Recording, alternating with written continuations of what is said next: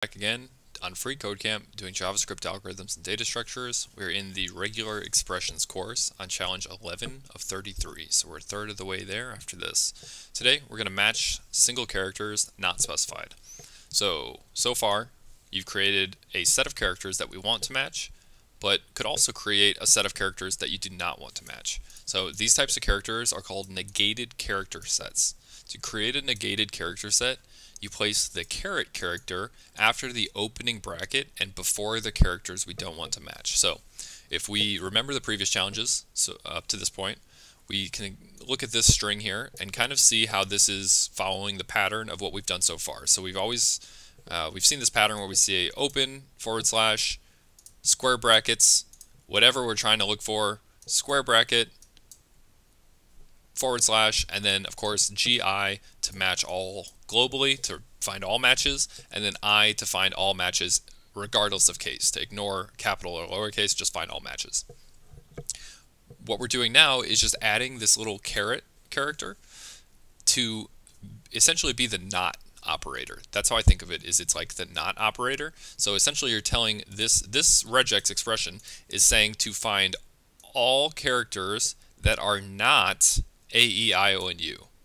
Note that characters like period, exclamation, whatever, and white spaces are matched. Okay, so the negated vowel characters, are matched. The negated vowel character set only excludes the vowel characters. Okay, yeah. So what this is doing is this is saying match any character that's not A, E, I, O, and U. So the only characters that are negated from this expression are A, E, I, O, and U. This expression will in fact match every other character regardless, right? Every other character because of the G, regardless of case because of the I, including symbols because that's how the negated characters work. It's everything but A, E, I, O, and U. Okay? So that's the idea. We're going to create a single regex that matches all characters that are not a number or a vowel. Remember to include the appropriate flags. Okay, so same idea here. They're just looking for every character except vowels, and we're going to be looking for every character except vowels or numbers. Okay, so what we need to do is match against this string. This has kind of been the theme. We're given a string, a quote sample. We have to create a regex called myRegEx, and then we need to make our result actually match the string against the regex. So the result is going to be assigned to a function call, the match method call. So we'll do that last, but as of right now, let's actually make our expression. So let's change this, and off the bat, add our square brackets because we know we're looking for a range of characters. So this is going to be the default way we're going to do it. And then we know we're also going to look for all of them. We're trying to match all of them, and we don't care about case. So we're going to naturally, off the bat, just match all of them globally and ignore case. So GI at the end. And now what are we trying to actually match? Matches all characters that are not a number or vowel. So again, the caret symbol tells it to match everything but these. So whatever follows the caret is what it's not going to match. So if I don't want to match numbers or vowels, I can simply say, okay, this regex is looking for not, so the caret 0 through 9, or vowels, so A, E, I, O, and U. So it's going to match, again, we learned about the hyphen, so any number 0, 1, 2, 3, 4, 5, 6, 7, 8, or 9, as well as A, E, I, O, and U.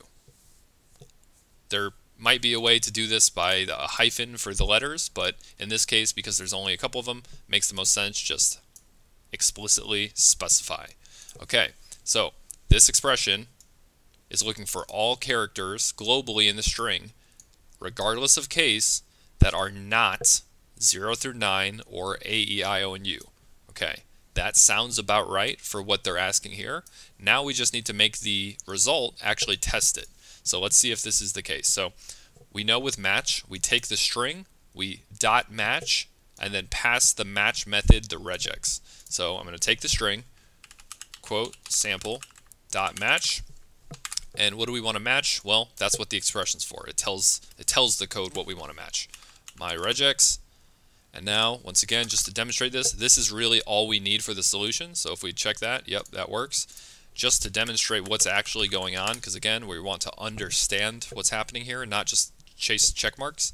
Now if we console log result, we can see result is in fact all white spaces, characters, and letters that are not 0 through 9 or A, E, I, O, and U. So you can look at this if you want to, but this is in fact every character, white spaces included, periods included, that is not A, E, I, O, or U, or 0 through 9. So our caret operator, our negated character operator, the caret is working properly and it's not finding these, as opposed to if we did like this and took it out, it would only find, right, numbers 0 through 9 and letters A, E, I, O, and U, as you can see.